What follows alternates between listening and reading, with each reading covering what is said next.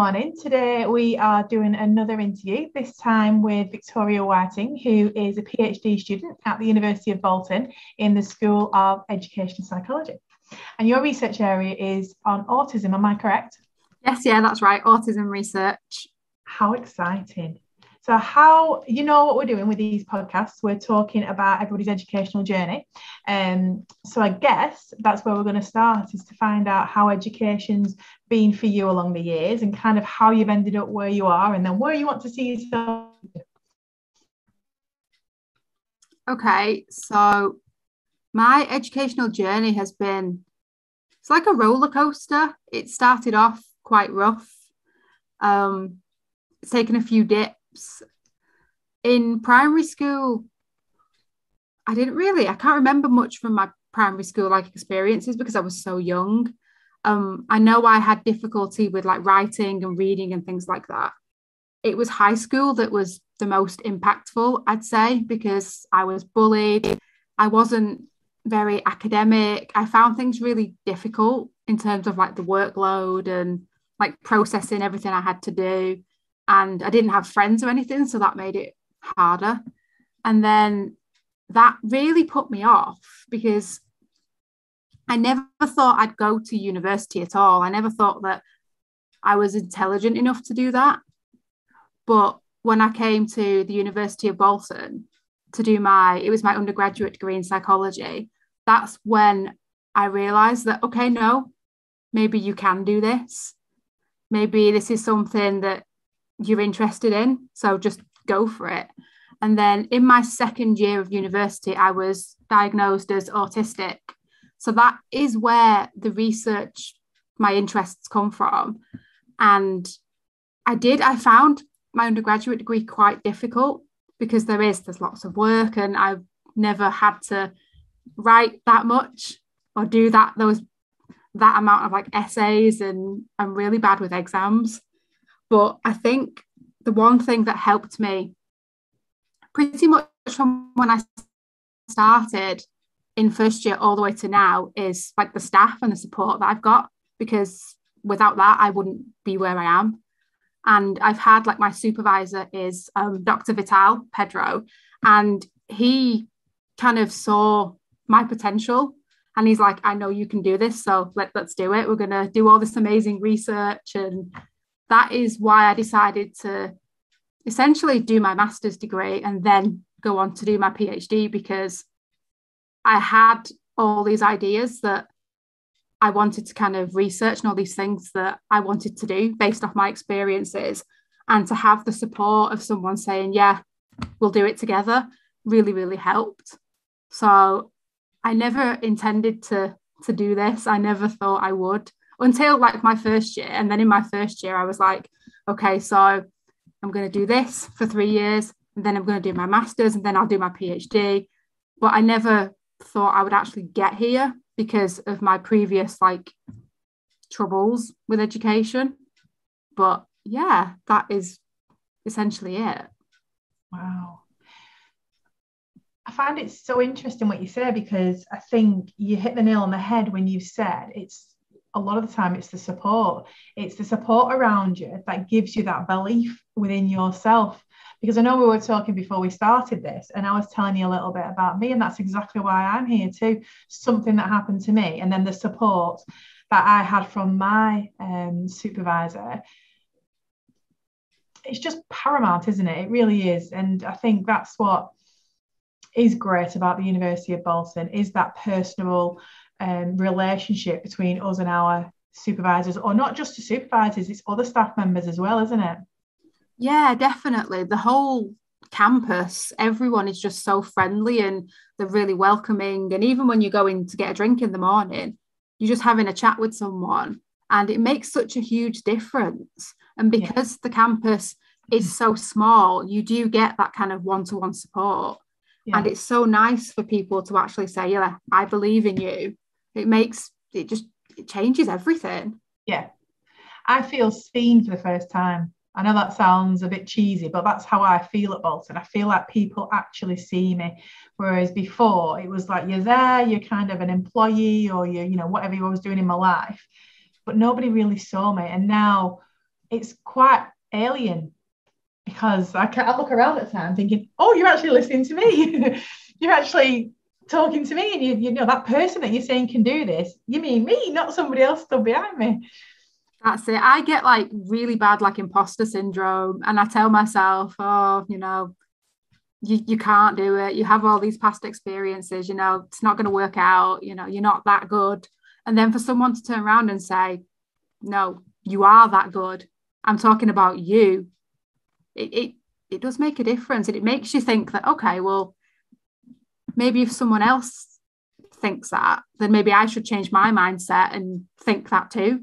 And then your whole work ethic and everything just changes and shifts, and everything kind of like falls into place. Yeah, suddenly you do better, don't you? Because for me, I also don't want to let them down, because they've got that belief in me. So I need to make sure that I carry on. Otherwise, if I don't, then I've let them down. But yeah, I know what you mean. It's like that. It's like something you wake up one day and you think, I can actually do this. Yeah. That's it. And you think to yourself, oh, I'm doing a PhD. Maybe I can do it. Because I've always thought of like doing a PhD as this really big thing. When you break it down, it's not. It's just loads of little bits of research that come together, I guess. But for you to like tell yourself you can do a PhD and everyone else thinks you can do it, it's a big thing. Yeah, of course it is. Okay, so you told me an awful lot there. It's really interesting. So obviously in school you had a really tough time. I mean, how did you deal with being bullied? Did you have any support with that? I didn't. Only the support from my parents, essentially, because I was so different to everyone around me. Like, I socialized different, I dressed different, I had like different interests. And at that time in high school, I was still playing with Barbie dolls and like toys and things like that, and everyone else was like into boys and makeup, and I just wasn't. So it was really difficult for me to connect with people. And because of that, that is why I was bullied like so heavily. And I was undiagnosed at that point. So no one really could kind of say, oh, well, this is why. And I did tell the teachers and things like that, but it's always the same thing. They try and help, but sometimes that makes it worse. So the only really support that I got was from my parents. And even then, they didn't really understand the extent of what was going on, because I'd spend ages in the morning like crying because I didn't want to go to school. I just didn't want to be there. So it was really hard. But now as an adult, I've found that I have more understanding, like self-understanding and self-acceptance. And I think that helps in a way. I've grown up and I've come to terms with everything. And it doesn't necessarily bother me as much now. Yeah. Yeah.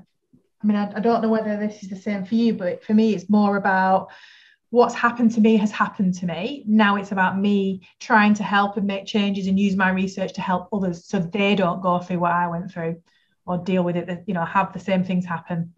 I know it's very different what we're researching, but I feel like the ethos is the same.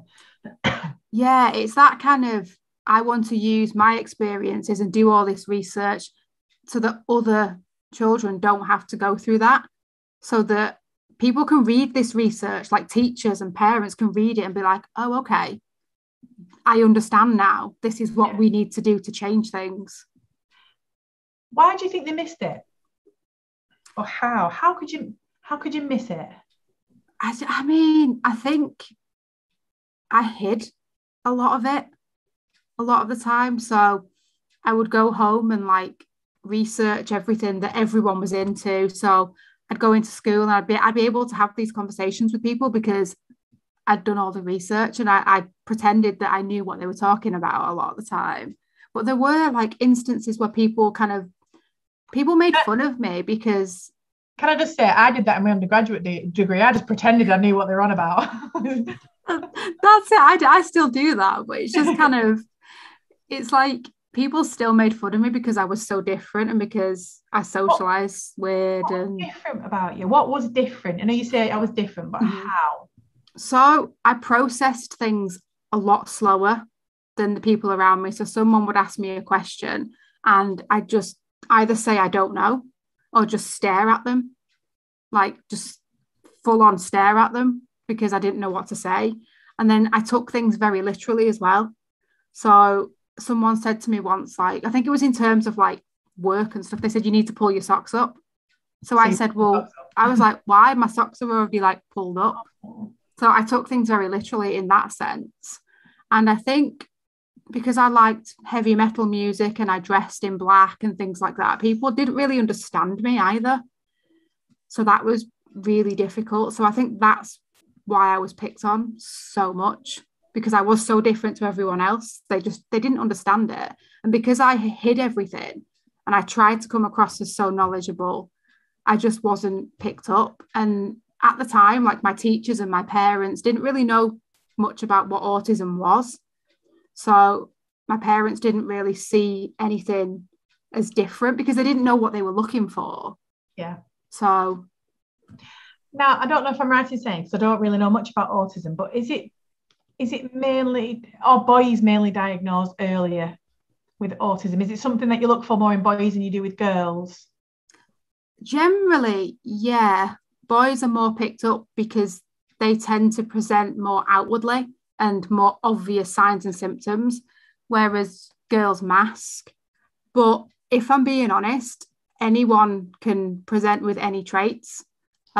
So boys and men can mask as well. But yes, that means they go undiagnosed and unsupported as well. Yeah. But generally, yeah, because a lot of the time women mask, they don't get picked up on, and they are generally diagnosed later in life. Which is what happened to you. Yeah, which is exactly what happened to me. Yeah. So when you sort of left school, what happened then? Did you go on to college?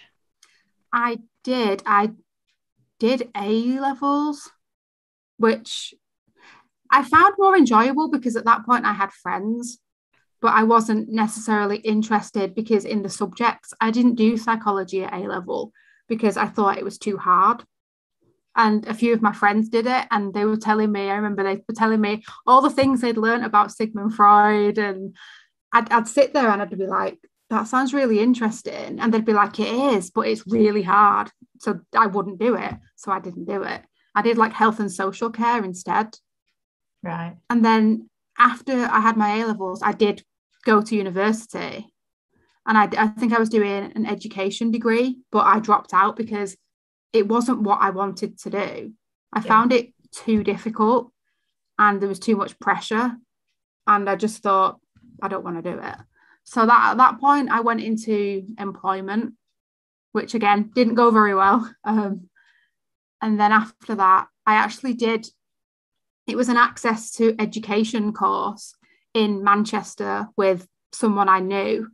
And that was it. It was all about like education and educational policy. But alongside of that, we did psychology. And I remember one of the things that we looked at was, the Stanford prison experiment. Yes. I don't know why, but I love that experiment. There's something about it that it just draws me in. And we studied that for a while. And I thought, okay, this is what I want to do. I want to go into psychology. Yeah. And at that point, that is when I applied to go to university.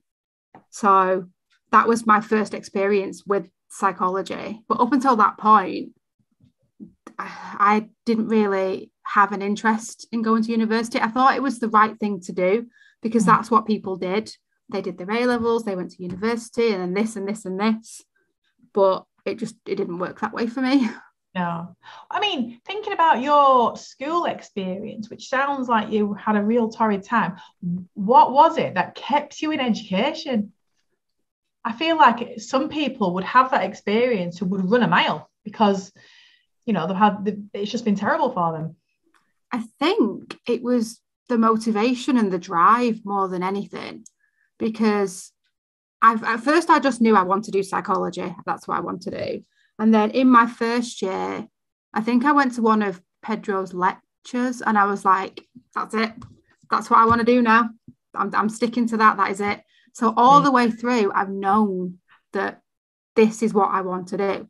And this is how I'm going to get there. So it's very like rigid thinking, but it's just knowing that this is the way to do what I want to do and this is how I need to get there. So I've always had that motivation because I know that I need to be in education to get to that point. But if I didn't have the motivation and the want to do it, I would have like dropped out ages ago. Yes, of course. What do you think school could have done better for you? I think it's a hard one. I think them having more understanding, because even though I wasn't diagnosed, there was clearly like I had difficulties, like especially with like academic work and things like that. So I think just having more understanding that some children don't have a diagnosis for whatever reason that may be, but they still need help and they should still get help, because I didn't enjoy school because of that. Education in this country, I think, is so behind. I really do. We seem to still be sticking to this really old-fashioned view of education is one way.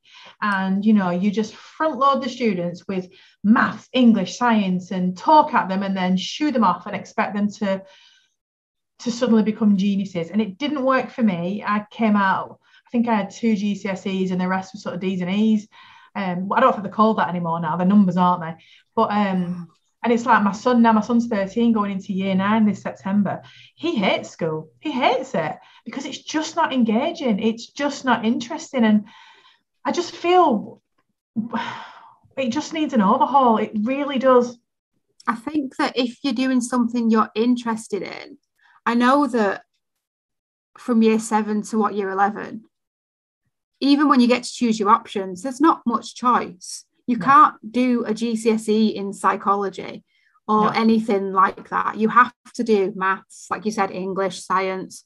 I did drama, I did IT, and I did cookery, and I did music because I thought, oh, well, I like these things. But then I turned out, no, I don't like them. And I didn't have the interest.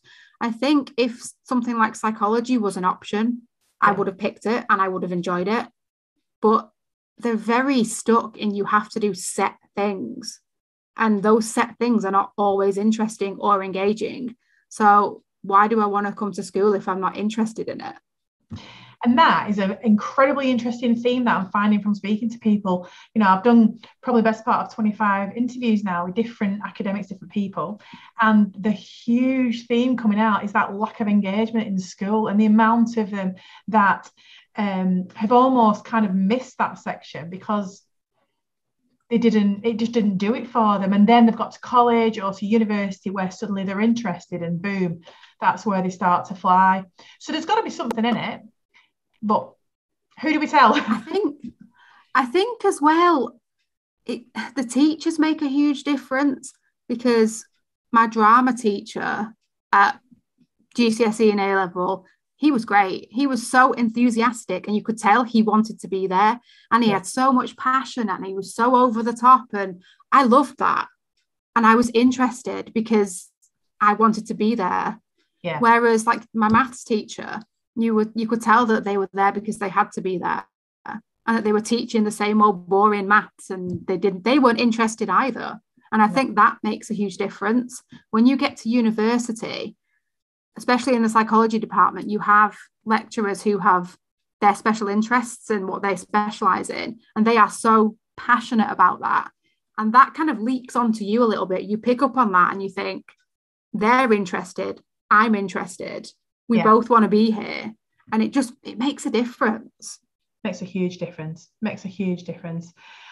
I don't know how we ever get to change that. And I worry and I wonder how many we lose along the way. Like my son is not engaged in school, and there is no way he will continue his education after school. He wants to just get an apprenticeship and get some sort of learning and a job, which is fine.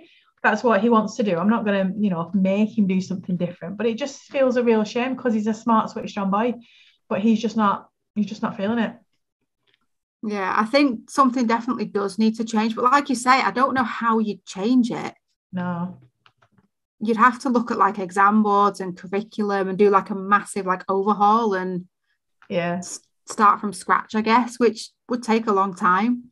And it would cost a lot of money and resources, and people are scared of change and people aren't willing to change. So that makes it really difficult as well. Yeah, it does. Okay, so moving on, well, back to you're at university. How did you start that conversation, or who started that conversation with you to say, oh, we think you might need a diagnosis, or you think there might be something? How did that happen? It started when I was about 17. I'm not entirely sure how I came to it. I know that when I started my degree, I already had suspicions. And then listening to Pedro's lectures, I thought, yeah, I have more suspicions now. And I think he kind of knew as well. And my parents just knew. So that was kind of it. My mum kind of realised that she'd been working in special education for a while. And she thought, oh, you're doing all these things. And do you know you do these things? You're ticking all these boxes. And I was like, yeah, I know. And I've had these lectures at uni and yeah, I just know. So that is how I decided that now is the time. I'd previously, in my first year, I'd been referred for a diagnosis. So I've got dyslexia and dyspraxia as well. And that was done within the university. But the autism diagnosis was done like through my GP and everything. And I just thought, just try and find out. I guess I just had these suspicions and I wanted like confirmation and validation. And I just went to the GP and got the ball rolling and that was it. It just happened that it was in like my second year of university. What difference has it made to you? A huge difference. I mean, it's helped me in terms of like, I get technology and stuff and things like learning aids, and that's really helpful. And it's helpful for like teaching staff to know. Because sometimes I need like notes in advance or to record the lectures, just certain little things. But personally, for me, it's helped me because I've rediscovered like who I am again, because I can look at my childhood and be like, oh, okay, that's why I did that thing. I get it. That's fine. These are the mistakes I've made. These are the things I've done. But it's made me who I am. And now looking forward, I can think that, I've got all these experiences that I can put into something like doing the PhD and doing the research. So it's helped me personally, academically. It's helped me like in like every aspect of my life pretty much. Yeah. So what is your research? What are you looking to do? So I am looking at contributing to diagnosis. So at the moment, diagnosis is very black and white. It's very male and female, but I want to kind of change that. So I'm looking at, they call it kind of atypical traits. So the way our traits are manifested and the way autistic people like present their, say, symptoms. But so I'm looking at that. So it's going off like my undergraduate piece of research, because that looked at the fact that men and young boys can camouflage, because people think that camouflaging is restricted to females, but it's not. So I'm looking at characterizing these set of atypical traits and saying, these are traits that are currently not looked at within diagnosis. This is what we mean by atypical. This is what these traits are. And this is what we need to do moving forward. So that hopefully all these things that I'm picking out can then be used within diagnosis to kind of help people so they don't get misdiagnosed and don't get late diagnosed, so that they can realize that, oh, I never thought of this one.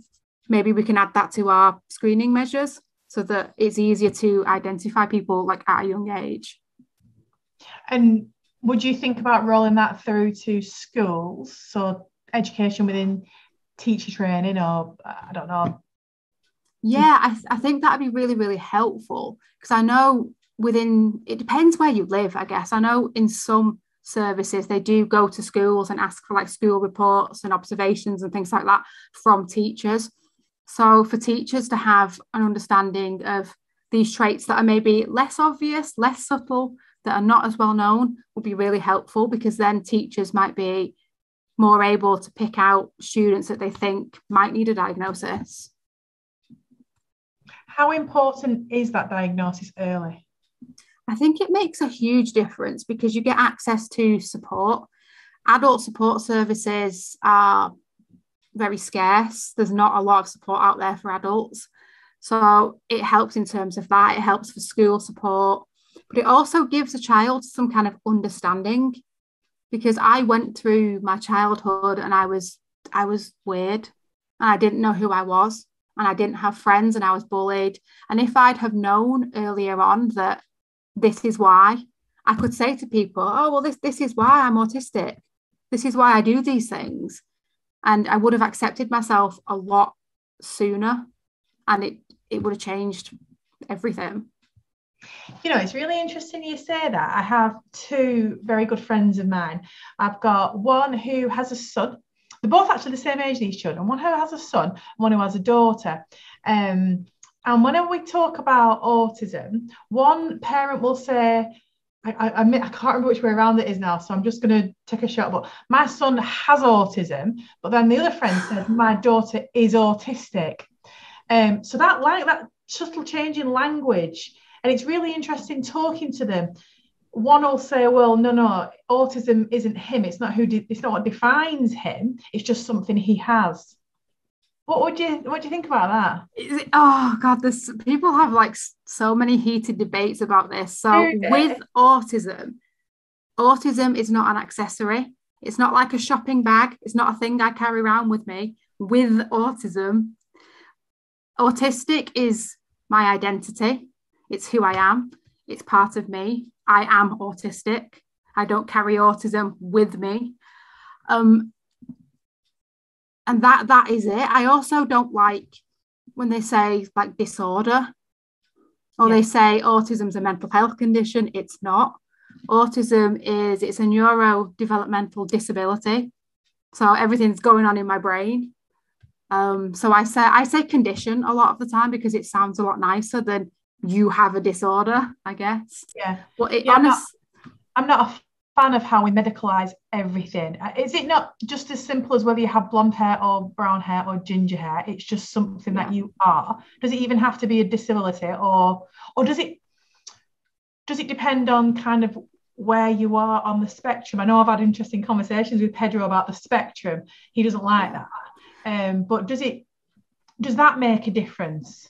Not really. The thing with the spectrum is people use the terms like high functioning and low functioning, but that is awful, I think, because how do you determine whether someone is high functioning? I was just going to say that. Where's your benchmark for that then? What is a high functioning person? Does it mean you're good at maths? Does it mean you can drive? I don't know. That's it. It depends. It's very situational. So people look at me and think that, oh, she's high functioning. She can hold a conversation.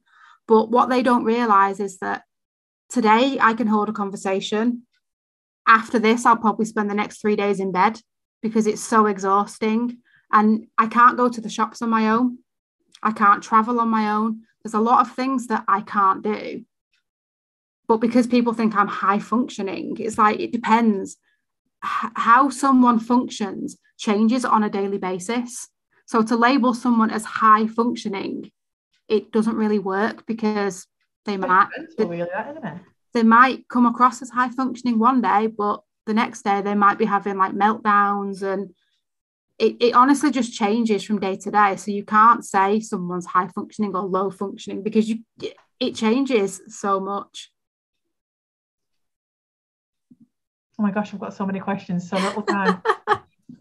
It's so interesting, isn't it? I think language matters. I think how we understand not just autism, just in general, it actually crosses into lots of different areas, doesn't it? You talk about, there's huge discussions at the moment over Black Lives Matter and about how, being seen and language and, I could just, my brain's just racing on lots of different areas right now. But yeah, it does. It makes a huge difference. It really does. The language you use when you're talking to someone or talking about something, it can be really impactful. Yeah, and I probably have been one of those people that have said the wrong thing, and I don't mean to say the wrong thing. It's perhaps just something that I don't understand, or I've read in the media or I've seen on TV. because I bet this is something you'll have people say to you all the time. I've got Rain Man in their head, the film Rain Man. So it's like, well, where does he come on the spectrum? Is that a really bad thing to talk about? Is that just, have I just fallen down that slippery slope of typical people? It's representation. In movies and films, we don't have much representation. When people think of autism, they think of a white cisgender male who presents very outwardly and acts like a certain way. So Rain Man would be, I've not seen it, but that's the stereotypical view of what autism is to a lot of people. But yeah. I'm not like Rain Man. I don't present that way. And there's so many other people who present so differently. I mean, some people do present like that. Some people do present in a very stereotypical way, but there's so many other people. It's just that the media presents it in the same way over and over that you don't get to see who's out there. Is that a bad thing though? Because at least for me, I've got something in my head to kind of think about. I mean, of course, I've got friends who have got children who present very, very differently. Mm-hmm. And I've got a little bit more of an understanding, but I'm thinking just in general for people, is it good to have at least some kind of representation or not? Do you think it's more damaging? I think it's a bit of both. It's good that there is some representation, but then you get people, I've had people say to me, oh, you don't look autistic. Oh, and I'm like, oh, you mean it's not on your forehead? It's like, I've seen this film and you don't act like the person in the film, or you don't act like my child. And I'm like, no, because not everyone acts the same. So in a way it can be damaging. Yeah. Because people just get this same view and they don't realize that everyone's different. But again, it's a positive, I guess, because at least we have some representation. I feel like this is where having something called the spectrum helps, because that straight away tells me a spectrum is different. So I don't like the idea, like you say, with high function and low function. I don't think they should be the endpoints, but I like the idea of saying, there's an autistic spectrum, so you can fit onto that at different points. So it makes your brain think that, you're not all the same. Everybody's different. Yeah, it's not linear. It's not like this. It's a big, like massive, like colourful picture. But I get that. I kind of agree with that. We fall somewhere on the spectrum at some point. We're somewhere. But the other thing that gets me is, and I think this is more of an American thing, people get diagnosed with mild autism. Oh. And it's like, well, I don't have spicy autism or barbecue flavored autism. What is mild autism? All these things that people say, and it's just language. Exactly. Yeah. There really needs to be better work, more work, some sort of campaigns. I don't know. I know my son, he was in school with one of the boys, and it was really interesting how he interacted with him, and he was very protective of this boy, to be fair. He loves him, but then there were other children who would just laugh at him, and my son ended up not very well. He ended up in a couple of fights over it because he just can't stand anybody being unkind. But I think that's about lack of understanding as well, isn't it, with parents? I remember overhearing it was a grandma actually who we'd all some after school thing, and she was complaining that this boy was in her grandson's class because she was scared that her grandson would pick up on bad behaviour. That's all she could see was it's bad behaviour. And I remember feeling really sad about that, because it wasn't bad behaviour. He wasn't dealt with very well. The school didn't understand it. They ended up getting a support worker in for him, which was brilliant. But this was just before that happened, and it made me feel really sad because it was her lack of knowledge and understanding, really. And she was then having these discussions with other parents, and they were all sitting there kind of slagging him off, really. That's awful. I think they think it's like, oh, bad behaviour, but it's like, well, his needs are obviously not being met. He's trying to tell you something and you're not picking up on it. Yeah. And a lot of parents, they don't have the understanding. I think if they knew that, okay, if someone sat down and told them, this is what it actually is, it's not bad behaviour, but it's always, oh, naughty child. And then all the parents do talk. And then, I'd feel bad for the child as well. Yeah, exactly. Do you know another story? I was in Aldi just before Christmas. Aldi, I love Aldi. And there was this child. It was a little girl who was having a complete meltdown in one of the aisles. And I had no idea what her meltdown was or whether it was anything to do with autism or not. But I just sort of all these parents around and other not necessarily parents, but other adults in Aldi were tutting and kind of walking on past and you can just see what people are saying and talking behind her back. And I just went over to her and said, "You're doing a really good job. Do you need anything?" And she burst into tears. And then she told me that her daughter was autistic and was just having a meltdown. It was just too much. Yeah. It was just too much for her. It's about being kind, isn't it? It's just recognize. Stop judging people. That's judgmental. Stop judging. Do you think that mum is in Aldi, like loving it, raising her hands, going, "Yay, my kids! Exactly. Meltdown! Look at me!" That's it. I heard a story once, and I can't remember where I heard it from, but this mother was shopping with her son, and he stims, so he makes noises and grunts and things like that to like express himself. Because, but they were in the shop, and some woman actually passed comment and said, I can't remember exactly what they said, but it was something like, "Why is your son making that noise? It's scary. What's he doing?" And this woman seemed terrified of this child. And I just thought, imagine coming up to someone and passing comment on someone else's child. As a parent, I wouldn't know what to think. Someone's just said something about your child, and it's like, why are you judging them? You don't know them. You don't know what they've been through or what they're going through. They've come to the shop to shop. They don't need you kind of weighing in on,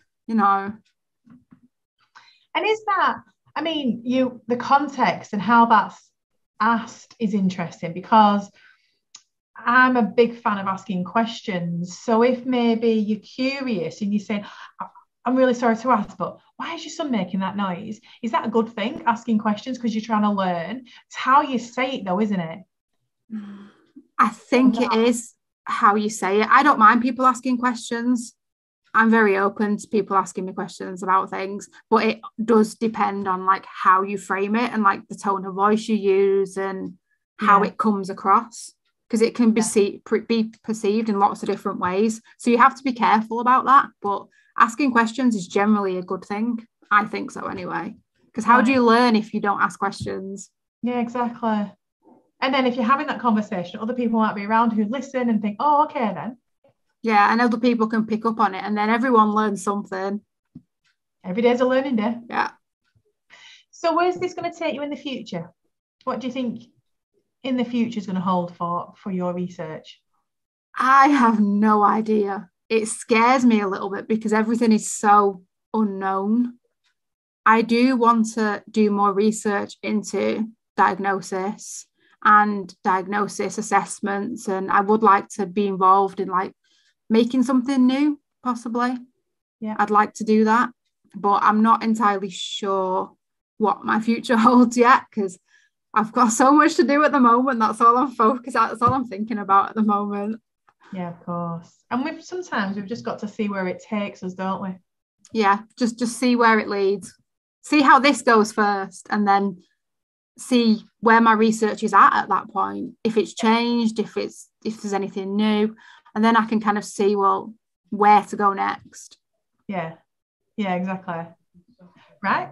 Well, brilliant. Thank you so much for talking to me.